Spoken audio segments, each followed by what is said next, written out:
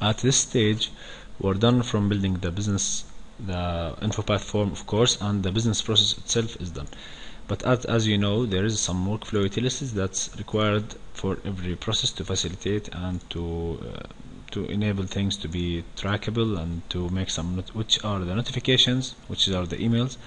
And the second thing is the task assignment, so that maybe the user can go to and check his tasks and start doing the approval and rejection. So let us first go with the emails. When the employee submit his submission, there is two types of actions that happen. He need to receive a message from to himself, which is the created field. I will use the create to, he need to current item that created by, he will, and we will use the email address, of course. Okay, he will see, he will be notified that your leave, I will see leave submitted. You need to receive some notification that he submitted leave. So we can say dear created by employee.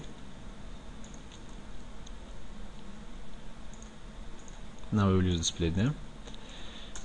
You have successfully submitted your leave. And now if you want to regard system administrator, you can add also the time, you can add the name of the team leader, you can add anything through this lookup, as you may know, but we will just keep it simple. And we need to notify the team leader, of course. So we will also add something called send email activity to the team leader. So now we will go also to the workflow lookup user, and we will go to the current item team leader, and we will go to the team leader and pick his email address. Of course, this should be configured in the SharePoint. Also on a pending approval, leave pending approval, for example, leave request pending approval. So dear the team leader, which is the team leader display name, there is an item waiting your approval.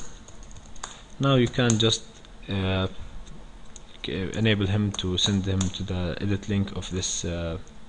For example, if you go to the edit, you can see that you can take him to the edit item of this, and for example, you can take this link from here if you want to take him to the edit. As you can see, edit field, there's the list ID is the same, the list ID is the same, and the ID is 4. Maybe here you can add the lookup for this ID.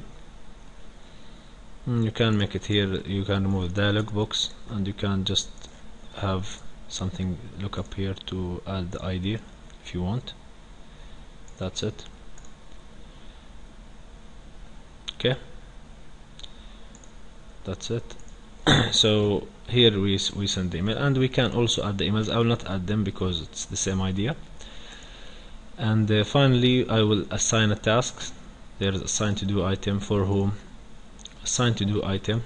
Here we will call it pending approve leave. We will call it.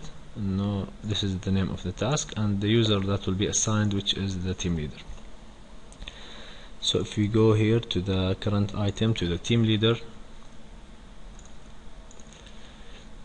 as a login name, now we will use the login name for the task assignment.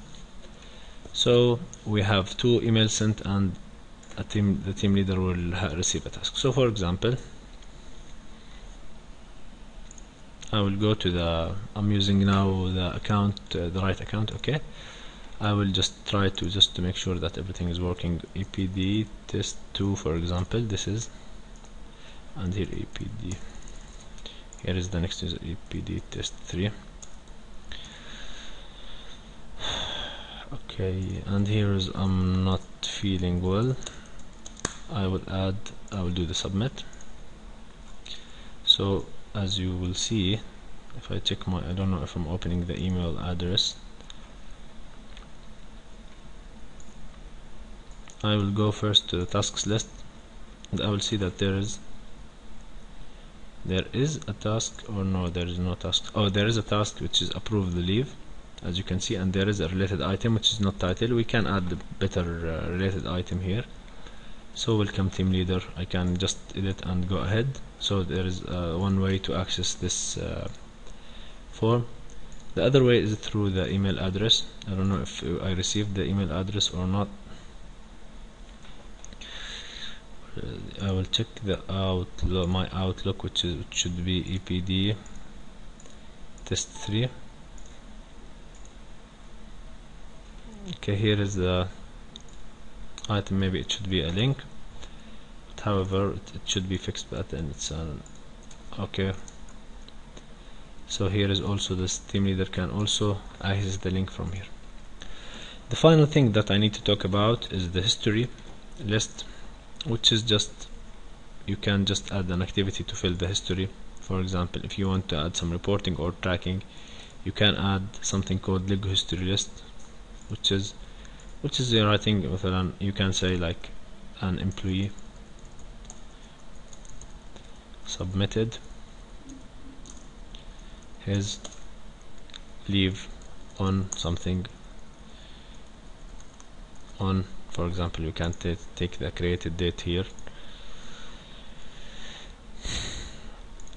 created date, okay, as a string, okay, and employee, we can say, for example, here the employee's name, current item is created by, and so on. It's just for that, you know, that if you want to have some specific reporting system on the leave, you can do it through the history, and you can read it through XSL, or you can have .NET code that do everything. So that was the full demonstration of how to develop a simple SharePoint InfoPath based codeless workflow through the InfoPath 2010 and SharePoint Design 2010 and SharePoint 2010.